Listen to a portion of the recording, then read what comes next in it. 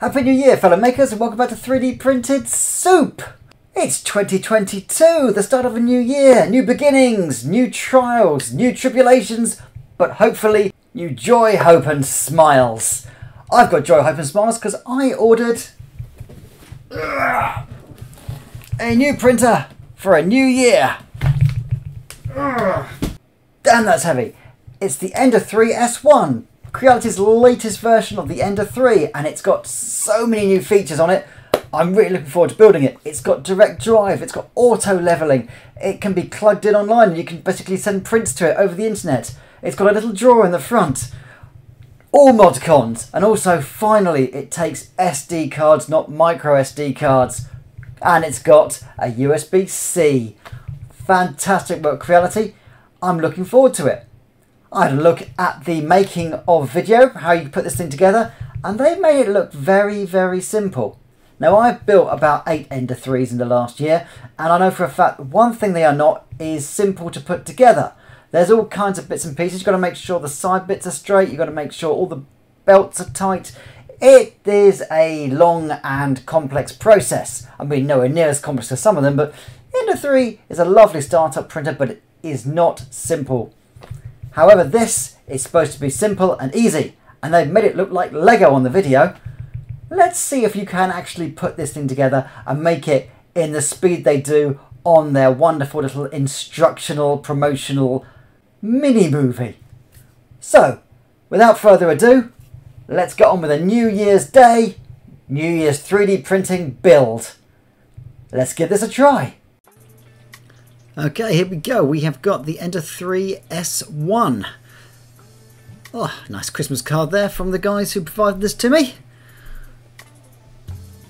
I paid for it, it's not actually a gift. And here's the tools, the nuts, the bolts, the instruction manual, some stickers.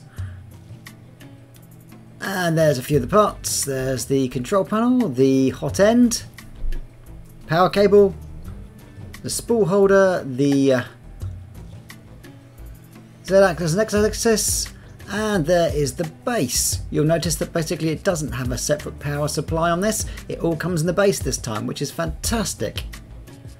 Right, let's attach the screws on the hot end and get that attached to the bar. This one looks a lot nicer. Look, it's all metal, it's all shiny. That looks a lot nicer than the usual one. And this one, instead of actually having to put all these together and measure them, they all come already attached. You just put a couple of screws in, and that is the main frame of it done. I mean, that was quick. I got this done in like about 5-6 minutes. Attaching the bracket for the controller. There we go. A few simple screws with an Allen key, and the bracket is there. There is the control panel. It just clips on, pop, and that is done. No more cables all over the place. This has cables in one nice woven material sheath. All the plugs are next to the thing you plug into, so no more guessing which is the Z, which is the X, and praying to God you plug the right thing in the right place. They're all just straight next to it. And as you can see here, they just plug straight into the main base, which is brilliant. There and there are the two stepper motors, and they are plugged in correctly. Most important bit here, this is the voltage. In my neck of the woods it's 230, yours may be different. Check it before you switch this, make sure it's on the right setting before you plug it in and turn it on, because if you put it on the wrong voltage, it's either not going to work or it's going to blow up. And here we see the filament sensor that pauses your print if you run out of filament. A fantastic new feature. And talking of new features, here's how you tighten the belt. No more Allen keys, you just turn this nozzle. And a nice little drawer at the front here. I used to have to 3D print these, but now they come perfectly attached. SD card, USB-C, and there's the new control panel, which looks great, and it's in full colour, and it really, really works lovely. Let's give this a try. So first of all, auto leveling. You turn it on, it uses the little sensor there, probes the thing and tells you if your bed is straight and level. Now there was a handle print here for the printer, so I'm going to print that first as a test. Let's see how this goes. Doesn't that look nice? I mean, it's all metal, it's all shiny, and it's direct drive. And there is the printer sensor doing its job. And yeah, that has turned out beautifully. Lovely layer lines, no problems. Right, let's print the lucky cat. Everyone likes the lucky cat.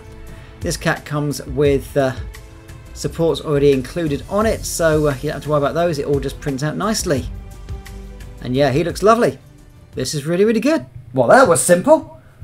I'm very, very happy to report that yes, it is as simple as the video makes it out.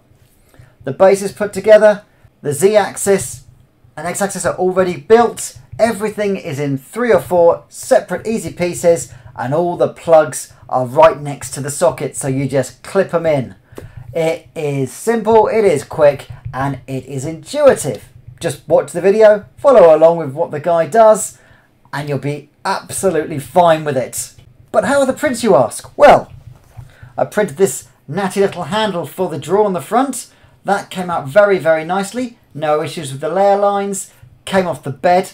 A lovely metal, flexible, heated bed, I may say. It is very, very cool. I also printed the lucky cat. The details are nice. There's very little layering on it. It's smooth as butter. And yeah, there wasn't a single hiccup. Printed out with supports already built for it, so there was no need to build supports in Cura. It just printed straight off the SD card. So yeah, very, very happy with him.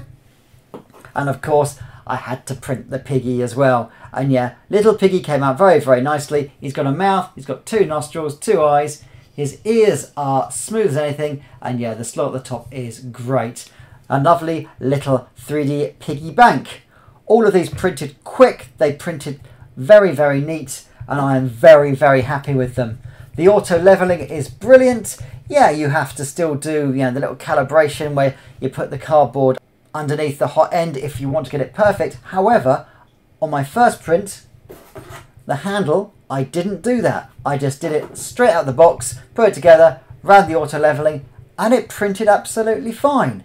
I mean, the other prints came out better because I fine-tuned it a bit, but yeah, this is a straight out the box calibrated printer. Very, very impressed, and I'm very much enjoyed doing it. Definitely, I'd say 4 out of 5 for this because, let's face it, it's an Ender 3. It's not a high-level printer. It's fantastic, though. If you're starting out, I can't recommend the Ender 3 S1 enough. As soon as I've got hold of the laser inscriber for it, I'll give that a review at the moment. But at the moment, I'm loving this. I'm looking forward to doing a full review next week once I've had a bit of time to play with it. In the meantime, stay happy, stay safe. Happy New Year!